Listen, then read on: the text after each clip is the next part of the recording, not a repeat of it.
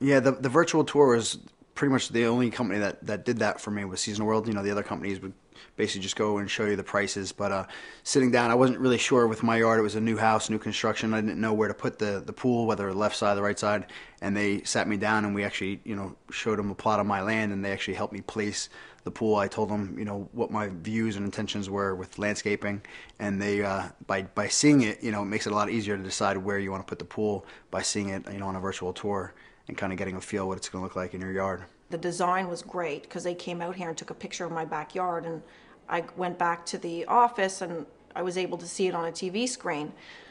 And the layout, they just could turn the pool and put trees in and flowers and put anything you want, a fence, which was easier to view and see what it's going to look like in my backyard.